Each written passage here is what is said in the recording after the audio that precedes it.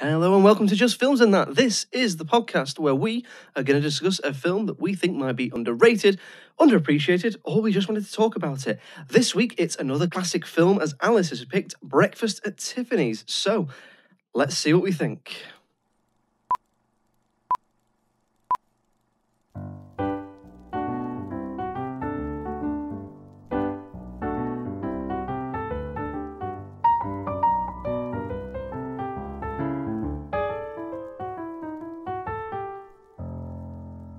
So, Alice. Josh. Another classic film. Mm-hmm. Breakfast at Tiffany's. Mm-hmm. 1961. Spoilers if you've not seen a 60-year-old film. But Alice, obviously it's a classic. But why did you pick it to talk about it? And what is it about? So, Breakfast at Tiffany's is a rom-com based on a novel, and it follows the story of a young socialite named Holly Golightly, played by Audrey Hepburn in New York City. You get an idea of Holly as being a bit of a fun-loving, carefree gal. As she arrives home from nights out in the morning, she hosts hedonistic parties and is always losing her keys. She's also obsessed with the store Tiffany's and says this is her happy place. She then meets a young man who moves into her apartment building. His name is Paul. He's played by George Peppard, and Holly takes a bit of a liking to him because he reminds her of her brother Fred, and so she chooses to call him Fred, even though that isn't Paul's name. So quirky. There's a bit of a will they, won't they throughout the film between Holly and Paul Fred, but we soon start to find out that their lives are a little more complicated than first thought. Holly got married when she was 14 and has some stepchildren, and now her husband or her ex-husband has come looking for her. And Paul is a struggling writer who seems to have a paid sexual arrangement with a wealthy woman who's helping him pay his way. So we follow these two young, beautiful lovebirds through the trials and tribulations of trying to make it in New York, and eventually they get together, and we'll assume that they lived happily ever after. So the reason I picked this one, Josh, so for any new listeners who we may have, something that we like to do on the podcast every now and then is to dive into a classic film that perhaps one of us hasn't seen and sort of try and determine if it is a classic, why it's a classic, and why these certain films have sort of stood the test of time. So previous ones we've done have been things like The Great Dictator, Vertigo, Gentlemen Prefer Blondes, and it felt like it was about time to do another one. The reason I picked Breakfast at Tiffany's was it just kind of felt, I don't know what had been going on this year, if it was perhaps an anniversary year of something to do with the film, but it's just kind of been around a lot. It was definitely trending on Twitter a few months ago. It's also one that kind of gets mentioned in pop culture a lot, whether it's things, like The Simpsons, like Family Guy, or like in Friends. I know it's like Rachel says that it's one of her favorite films, and it does kind of get brought up a lot there. And I had never seen it. And I don't really think I'd ever seen an Audrey Hepburn film. So I was like, right, well, there we go. It's got to be Breakfast at Tiffany's. That has to be the one for me. Josh, had you seen this one before? No, I hadn't seen it. I was quite interested to see what it was like watching it. I think it's been around a lot this year. Back to what you were saying then, because I think it's 60 years old this year. 61, so, yeah, of course. Yeah, so I'm that must be why. I mean, it is an incredibly famous film. The legacy of the film. It's just so famous. So that's what I knew about it going in. I knew, the very famous poster of Audrey Hepburn. Everyone knows the hair up, the black dress, the cigarette holder, the jewelry, all that sort of thing. So, other than the famous images around it and the song, the Deep Blue something, is it? Yeah. Which didn't feature in the film at all. It's not in the film, and for me, the film was poorer for the lack of Deep Blue something for me. Absolutely, that's what I expected. The song released in the mid-90s. And if some people say, well, it wasn't out then, so how could it be in the film? And to them people, I say, well, look at Star Wars. George Lucas has arguably improved those films over time by putting things in it like Han moving his head. And I'm going to stop talking because I'm probably just baiting people on the internet at this point. But there you go, though. See, it can be done. A little more effort, guys. Exactly. So, no, I hadn't seen it, so I was interested to see what it was like. But we'll start with you. So neither of us had seen it. What did we think? Alice, what did you like about it? Did you like it? What did you think? So, Josh, I, to be honest, was a little bit underwhelmed. There's been this kind of feeling when we've watched other classic films of just it being sort of quite monumental and really feel like you're watching something. And I feel like that was missing with this for me, but we will start off with the things that I did like about it. So it looks phenomenal. You've got this beautiful New York setting and these beautiful shops and cafes and bars, and it all looks great. There's a lot of wonderful costume choices. I did see that a lot of Audrey Hepburn's costume was supplied by Givenchy. So, you know, that's already going to be way up there. And obviously, a primary theme of it is she kind of likes the finer things, doesn't she? She's obsessed with Tiffany's, even if she's not necessarily super well off herself. Her apartment is quite modest, we could say, but she likes the finer things, you know, diamonds and jewelry and all these wonderful things and these beautiful outfits. She had some amazing hats that I was a huge fan of. There's one thread of the story is that she's visiting a gangster who's in prison, and she goes to visit him every now and then, and she gets paid, I believe, to go and visit him. And then he gives her sort of these secret code messages to kind of send off to his gangster buddies that come in the form of a weather report. So I think one of them is something like, oh, there's going to be heavy snow in Chicago. And she's like, what? Snowing in Chicago? Who'd have thought it? So she's like completely oblivious to this. The humor for a lot of the film was it was quite like that throughout. It was this sort of misdirection and people kind of not being aware of certain bits of information and having a kind of ignorance to certain things, I think.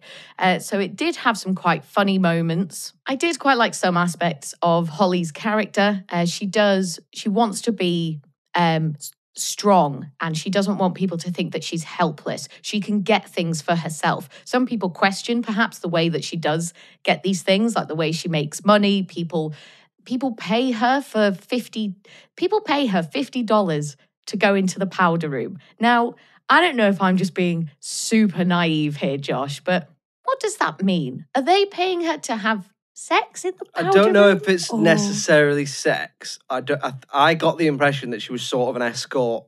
Yeah. But in the I don't know if it's me being a bit naive, but I got the impression that she was going on paid dates with people. Mm-hmm. But not necessarily having sex with them. I don't know. I know it's based on a book which I haven't read, but Paul, the male character, seems to be a male escort, doesn't he? Even if it's just for one customer. So perhaps there's something there in them sharing the building and sharing where they live and stuff. I think she's an escort. Never explicitly says it, but then I don't know if they could explicitly say it at that time. True, and I feel like maybe at that time saying, oh, I'm getting paid for the powder room or for going to the powder room, that was probably like a bit of an analogy back then. Whereas these days, I mean, we don't have powder rooms. You know, we're just going down the bog or going for a slash or something. Do you know what I mean? Going down the bog or going for a slash. And I never say either of those things. I was trying to think, what do people say? I was like, I don't know. I would pay good money for a remake of Breakfast at Tiffany's starring you, in which you go on a date with a man and go, just go in the bog. Just go in the bog for a slash. Listen, 50 quid, I'm going for a slash, all right? That's the film. That's the film people want to see. And I said, what about Breakfast at Tiffany's? Come on, let's get this on Patreon. Let's get this film made. So she had quite a few interesting moments where, you know, she kind of wants to prove herself as like being self-sufficient. And this, because you find out as the story goes on that she was married. She was married off when she was 14 years old. So was obviously completely reliant on this man and then became a stepmother to these children very early on. And now she's kind of throwing off the shackles and she's like, no, this is what I want to do. I want this freedom. I want to party. I want to have a great time. Because she does throw like this very lavish party, doesn't she, at her apartment where it's just, there's so many people. Like it's weird now, obviously seeing things like this post-COVID, but there's so many people there and they're all so close to one another. Like you can't move 2 inches without brushing up against another person. And some of them are just absolutely shit-faced and like one of them falls over and stuff. And you get a lot of this, a lot of the male characters feel this sense of ownership over her. You know, if they go out on one of these dates, he's like, there's one character who follows her up to her apartment and basically like is knocking on her door and kind of demanding her presence and being like, oh, but I paid $50 for you. You owe me and I own you. And there's a lot of this kind of idea of ownership and particularly, I would say kind of male upon female ownership. But then Paul Fred does address it of being more of an equal sort of ownership. You know, people need to sort of own each other and belong to one another, and that's what love is and such. But there is a lot of this of the male characters thinking, oh, I have a claim to her because I've paid for her, which obviously that's not, if she is an escort, which, you know, given what you've said, and now that I'm trying to be a bit less naive, she probably was, right? I mean, Yeah, I think gather so. I think so. Yeah. And that's fine, but you know, you don't own someone because of that. You pay for the time that you've paid for, and then that's it. And now I'm going home to my flat, sort of thing. So interesting kind of themes there about this kind of female empowerment and what it means to be a woman on your own, trying to make it in the big city as she was. What about you, Josh? How did you feel when you came away from it? Because I know we've had some pretty potent reactions to some of the classic films we've done. I'm thinking back to The Great Dictator. I know that had quite a profound effect on both of us. What did you feel when you came away from this one? I'm interested to know, actually, indulge me. What do you think I thought of it? Because I think I know what you might say.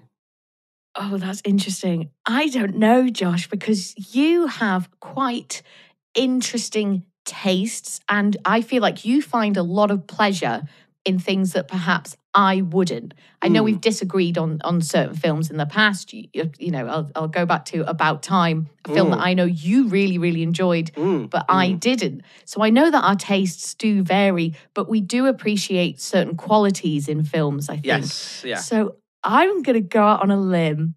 I'm going to say that you didn't love it. Would I be right? Yeah, pretty much. Okay. Yeah, so I went into this expecting to love it, and I didn't. I think we have the same probably issues with it, which we'll come on to. But let's start with the positives from my end. What did I like about it? Well, as you've said, a lot of what you've said there, it looks amazing. I can see how this did become one of the blueprints for things like the modern rom-com. You know, the rom-com format has changed over time, and you know, this is one of them, one of the ones that has set those parameters, those boundaries, those expectations. Another one is like When Harry Met Sally, and then other films have done it as well. And I liked looking at it from that point of view as almost a piece of film history. It does look amazing. It does look very glamorous. New York looks incredible. Everyone knows the imagery around this film. Tiffany's, as I said before, the cigarette holder, the jewellery, the hats, the hair, the dresses, all that sort of stuff. And the cigarette holder seemed to get longer and longer. Yeah, It was almost 2 feet long. By the end, it was basically a golf club. It was just like, but I think a lot of it's quite well written. I enjoyed some of the dialogue. It captured a lot of, because there's a lot of people in it who, like, you probably say were quite lovies, you know, darling and all that sort of thing.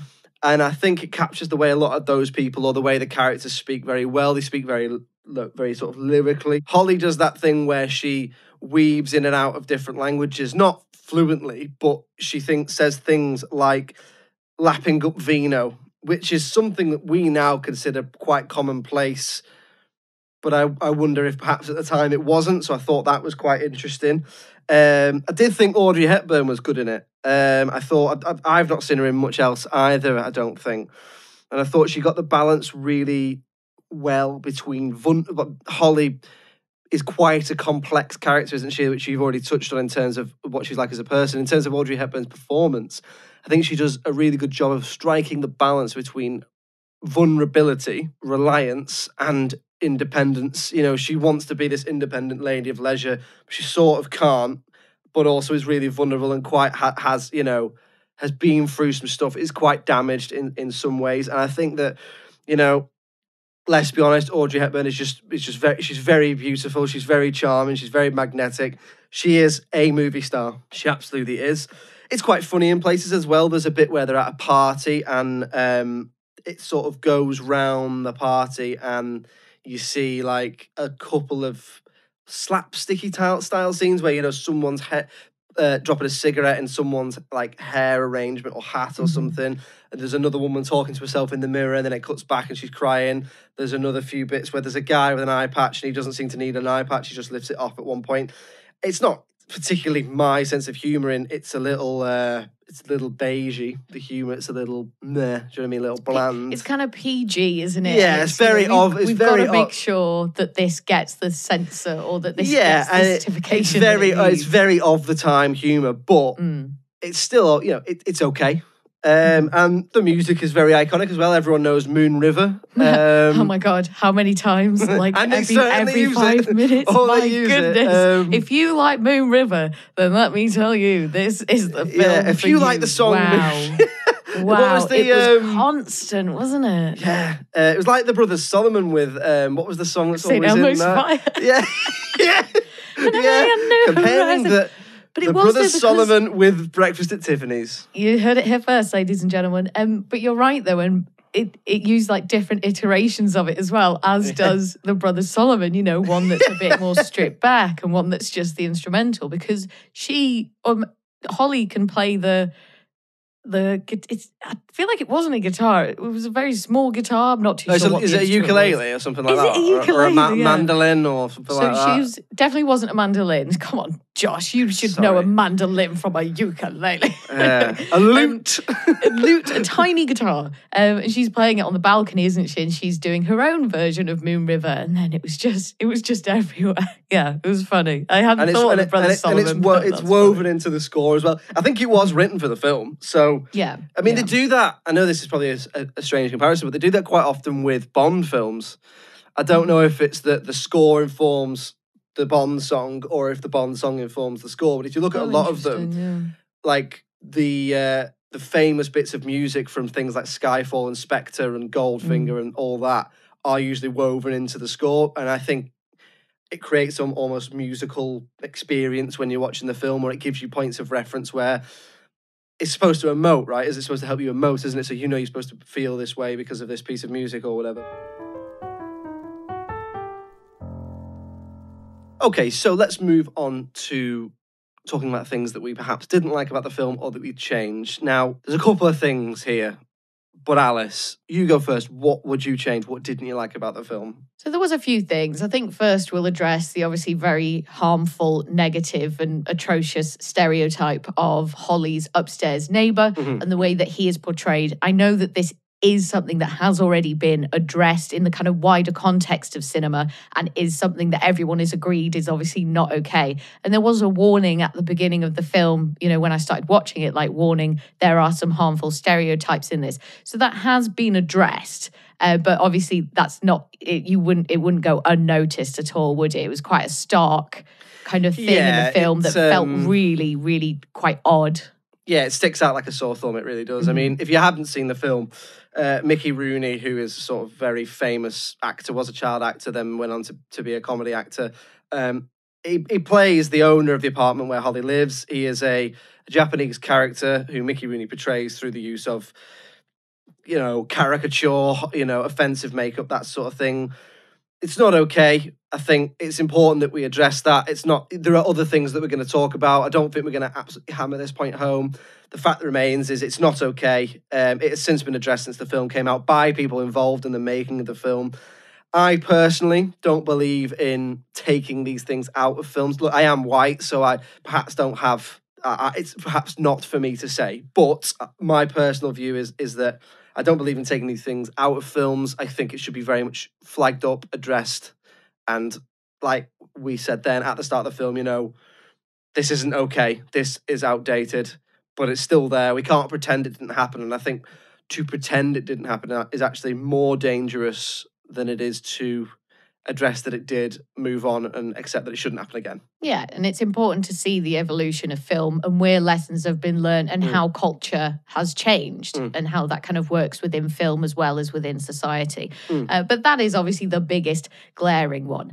For me, kind of more of a general point is I feel like sometimes the way that the film was put together, it just kind of felt like it was quite restricted. So a lot of the action takes place in Holly's apartment. And then some of the scenes that happen outside of that, it almost felt as if there was kind of a bit of a rush to get everything done. or that the writers weren't quite sure how to make one thing flow into the next. So we get this sequence where Paul is in his room with his late lady friend, should we say, who we believe is paying him for sex.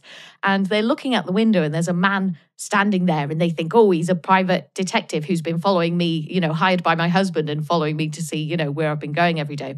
So they go out and Paul does, he tries to get him to follow him so he can try and discover who he is. And he eventually just walks right up to him and says like, oh, I'm Holly, although she's not Holly, she's Lulu May. Lulu May, yeah. Lulu May. She says, I'm Lulu May's husband and I've come to get her. And the way that all that happened just didn't feel really natural. It didn't feel authentic. It just kind of felt like, oh, we need to make this happen to give Holly, to give Audrey Hepburn's character the depth that we want her to have. Because I appreciate that they're trying to design this character who, is running away from something, who's run away from the countryside, from this old life that she didn't want and didn't really sign up for and certainly wasn't old enough to kind of give consent. And now she's trying to make it herself. So I understand what they're trying to do. I just didn't think they did it as well as, say, some other films. And I was quite often thinking about Gentlemen Prefer Blondes and the way that film was constructed. And it did just do a better job. The other thing as well, and I won't go into this too much because I feel like everyone will hate me, but there were a couple of issues I thought with Audrey Hepburn's performance. She's clearly, like you've already said, she is striking, she's iconic, and I completely get that at the time she would have been, so impressive and just this real darling of the screen. But some of her acting I just didn't really find convincing. And a lot of the time when she was either surprised or sad, her mouth would just hang open for sort of moments and moments at a time. And if Paul would say something that would make her even more sad, her mouth would just hang wider open. And it was just almost this one setting. So it was a lot of very, I suppose, theatrical acting, really, and sort of lacked the subtlety of perhaps Jane Russell, who I just thought, I hadn't even seen before Gentlemen Prefer Blondes, and she just blew me away. And the gravitas that she had on screen. And I feel like this was just missing slightly with Audrey Hepburn. And just a couple of slightly strange things. So one of the reasons that Holly is drawn to Paul is that he reminds her so much of her brother. And she seems to find this a turn on. And, she wants to kiss him and get in his bed. And eventually they get together. And she keeps saying, oh, you remind me of Fred. You remind me of Fred. You remind me so much of my brother that I'm going to start calling you his name. Can you imagine if you started calling your partner by your sibling's name? Weird. But again, I think maybe that just alludes to kind of how damaged she is and maybe that she has some unresolved emotional issues. So, I'm willing to give it the benefit of the doubt for that. There's a scene towards the end where Holly is planning on going to the airport to fly to Brazil because she's met a wealthy politician, I believe. He's someone who may or may not become the next president of Brazil, and she wants to fly out there to meet him, but he's suddenly decided, no, it's not good for my look, to have that sort of woman with me. So she and Paul are in a taxi. Or in a New York yellow cab, which, the yellow cabs themselves look amazing. All those classic cars driving around 60s New York, I thought was incredible. But the guy is sat there and his hands are dead still. And the wheel is just moving up and down his hands. I don't know if you notice this, but it's like someone's down below, with a stick attached to the steering wheel and just pushing it up and down like that. And I was like, oh, and little things like that take you out of the world of the film, I think. And they just, they remind you, oh, this is a film, that's a prop, this is a set, that sort of thing. And just generally on the whole, it didn't feel as brilliantly executed as perhaps some of the previous films had been. I feel like there was a lot of work and a lot of focus on the appearance, on maybe things like Audrey Hepburn's costume and her hair, that I feel like some areas of the script were lacking, some of the character development and some of the relationship development between the characters was also quite lacking. So it just left me feeling a bit unsatisfied at the end, and like I didn't really care that much what happened to any of the characters. But also saying that, it's a rom-com, right? It's meant to be lighthearted. Maybe, I shouldn't have been looking for these huge kind of political or huge statements about the world or about culture or about feminism or any of this. And it was just meant to be a rom-com. And I suppose if you looked at it that way, then it's done its job, probably. But anyway, I feel like I've gone on a little while there. Josh, what about you? What are some of the things that you would change or maybe that you didn't like? I mean, I agree with a lot of what you've said there. There's two main issues for me. We've already addressed some of the aging, but some of the other aging does take me out of it a little bit, which is one of the issues. So obviously we've got Mickey Rooney's character. We've addressed that. I struggled a little bit with the fact that she was a 14-year-old child bride. And I struggled a little bit with you've already touched on it, the ownership around Holly, that idea of like, I own you. And I know that they try and write it off as saying, well, that's what love is, two people own each other. But at the end of the day, Paul tells her that he owns her. She goes off and they get back together. And I just feel like it's a bit of a cop-out. I feel like she sort of moves from man to man who she wants to own her. And, they show some independence a little bit, but I don't think you really get that. I think we needed a little bit more character development from that. And I think the reason that I feel like that, and that brings me on to my second issue, is that I feel like the film is ultimately style over substance. And I know there's plenty of films that are stylish, that people go and they want to see beautiful people in lovely dresses or cool cars or whatever, and that is fine. But I feel like this could have been something more. And I feel like, yes, it is a rom-com, but I didn't find it that funny and I didn't find it that romantic. It's more romantic than it is funny, and I'll give it that. There are romantic moments in it. Moon River. That bit. But I felt like because they were so focused on how beautiful it was in New York, and I think that the plot and the script, other than the things I've said about it that I liked in that some of the dialogue, I think it lacks cohesion. I found some of it hard to follow. I wasn't too sure what was going on. And I don't know if perhaps they assumed everyone had read the book or that people knew the book and could follow the characters that easily. Very interesting point, of course. You always lose certain elements, don't you, when you're doing that, changing it from the book to the screen. But that's always going to be a huge challenge. Anyway, apologies. But it's about interpreting the book and making it equally as good as, for example, I would say all of the Harry Potter films, but particularly the later ones when the books get really, really heavy. I found it a little boring in places, if I'm honest. I felt like you said there's a lot of scenes in Holly's apartment, Paul's apartment, one place, another place, and they're a little slow, a little boring. Did you feel? I felt like the party scene where Holly is hosting the party.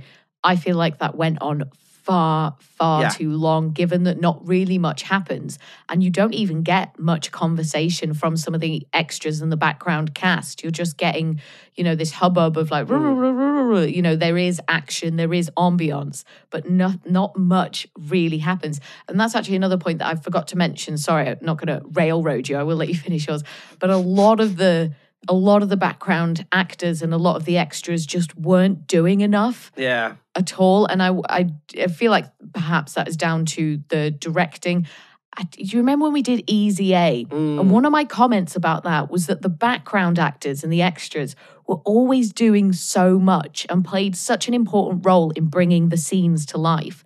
And in this, that was just really, really missing. And I feel like just a few tweaks here and there. I think it's important to give your extras something tangible to talk about instead of just being like, oh, just have a conversation. It's like, oh, what shall I say? It's like, oh, just whatever. It doesn't matter. So then what you get is people going, blah, blah, blah, blah, blah, blah, and they're not even saying words and they're not having a conversation, which means their faces don't look engaged. And given the amount of time that you spend with those additional characters because of how long we were at the party, I feel like more attention should have been given to that. But anyway, sorry, Josh, as you were saying. No, I completely agree with you. And I think it goes back to my point, which is it's style over substance. Perhaps they've gone, well, we've got Audrey Hepburn and we've got George Papard, so let's put the beautiful people at the front, and it doesn't really matter because everyone will be looking at the beautiful people, so why would they be looking at the extras in the back? But I didn't particularly notice that, but if I had, it would have taken me out of it. And you are right, things like Easy A and other films as well, by doing that, they feel like they create a more self-contained world which can suck you in, whereas this doesn't really do that much. And there is a bit of staleness to the directing. Blake Edwards, who did direct it, is one of the legends of sort of American comedy film directing. But in this, I don't know if there's much to direct. There's just a lot of wandering around apartments and sets and stuff. So it is. I think it's a little style over substance. I wanted a little bit more from it, whether that will be generically or in terms of character development. I know I've said that I don't want to harp on about how it's aged, but it is. It was really interesting, just to echo something you've said. It was really interesting to watch this, considering the portrayal of leading female characters when we've watched Gentlemen Prefer Blondes that came out the decade before. And so you can't even really say it's that much to do with the 60s, it being 60 years old, I think, because there's something else there that is older than that, and it isn't as much, and it didn't feel as old as this did in some ways, in terms of the portrayal of the female characters. But ultimately, yeah, little boring, style over substance, and I'll be honest, it needed to be more cohesive. I couldn't always tell what was going on. Okay, so we'll move on to talking about the critical reception in a moment. But first, Alice, I believe you're going to take us on a journey.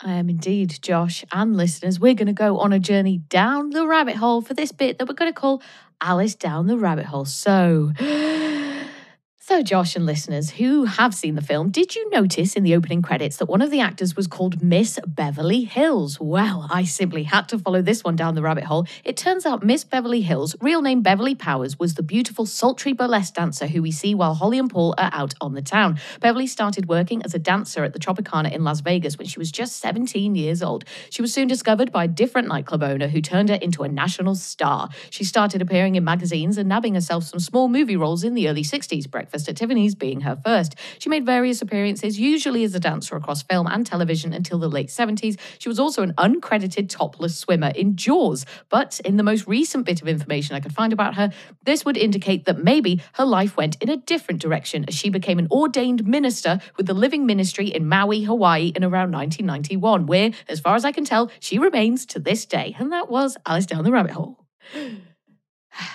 So she's a minister in Hawaii, did you say? Mm-hmm. So perhaps she's having breakfast at Epiphany's? Nope, it makes sense. Oh, no. No, it doesn't make sense, does it? It's that's fine. Not the... Literally, Josh, that isn't the worst joke I've ever heard you say. So, well, yeah, we'll keep that in. We'll keep that in. Great.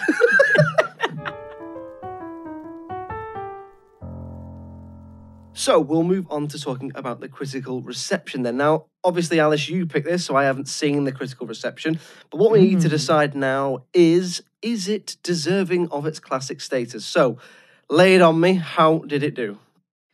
Well, first of all, Josh, how do you think it did? Or what would you give this, do you think? If you're thinking out of 100 or out of 10? What would IMDb-wise? I would probably give it like 5 or 6. Wow, yeah. I think it probably did pretty well. I reckon it probably is up there in the 8s. It is a classic film in the sense of, if you said name a classic Audrey Hepburn film, this would probably be the one. Or yeah, I know there's people still bang on about it. Yeah, and there's a few others, My Fair Lady, Roman Holiday, that sort of thing. But I think this is one. This is a classic film, if anything, because of the famous imagery around it that we've already talked about. So, how did it do then?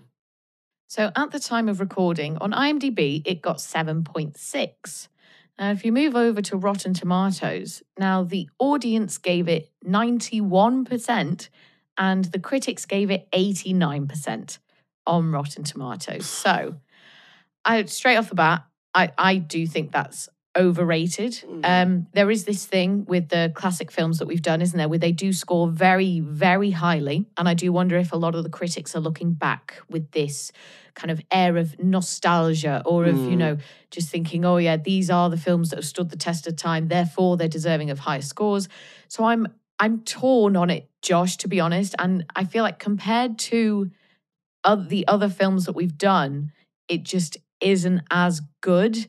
But I do think a lot of it is to do with what you've said about it being style over substance. Like I'm looking now even at the Rotten Tomatoes page, and it is this picture of Audrey Hepburn with her hair done up. There's diamonds in her hair and these huge big black sunglasses and these black gloves. And that is it, isn't it? That is the image. That is what people think of when they think of this film. And I think maybe for that reason, it has a special place in people's hearts.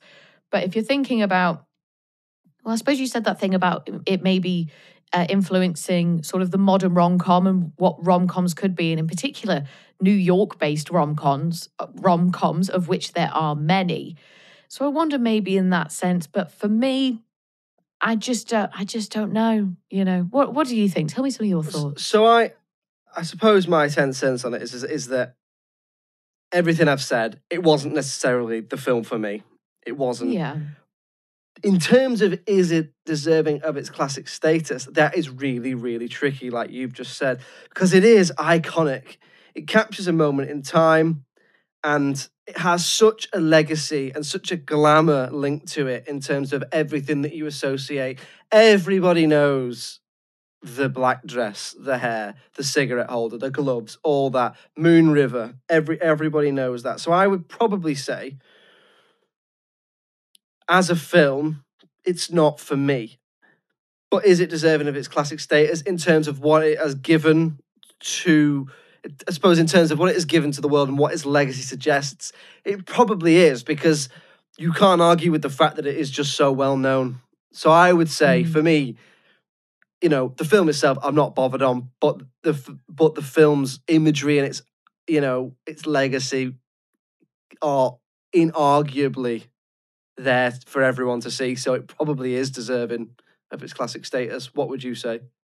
Yeah, I think you've made a compelling argument there. And if you're thinking about the things that are still present, very much present now in pop culture, then I could agree with you on that, like Moon River, like the look, like the fact that there is a very, very, very popular song called Breakfast at Tiffany's and that sort of thing. So yeah, I would say it is deserving of its classic status, but I would also say that I personally believe it's a little bit overrated as well. Well, there we go. Is that our first classic that is overrated but is deserving of its classic status?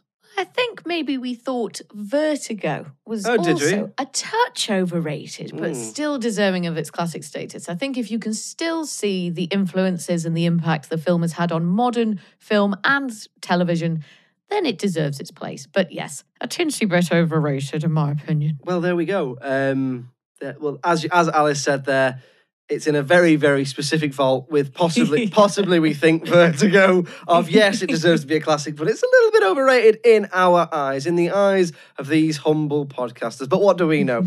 Next week will be our Christmas special. So are you excited for that, Alice? Oh, absolutely thrilled. It feels like just yesterday we were doing the Halloween special. Absolutely. So keep your eyes peeled for the Christmas special. It will be in your feeds next week. In the meantime, if you could give us a little rating or review on iTunes or wherever you get your podcast, that would be very much appreciated. You might have your phone in your hand right now. You might have your phone on you. Do you know what? It'd be a lovely Christmas present for us if you could give us a little review. It would be very much appreciated. And you don't even have to wrap it. Probably, I think. I don't know. I don't think so. They haven't figured that out yet, old Apple. Yeah, don't wrap it. Yeah. But if you'd like to get in touch with us in the meantime, then the email is filmsandthatpod@gmail.com. We're on all the social medias, aren't we, Alice? We're on Twitter, we're on Facebook, we're on Instagram, we're on TikTok. And the website is www.justfilmsandthatpod.com. Until next week, Alice Oliver, thank you very much for joining me as ever. Oh, it's been a pleasure, Josh, and thank you. And it's cheerio from me. See you next week for the Christmas special. Bye.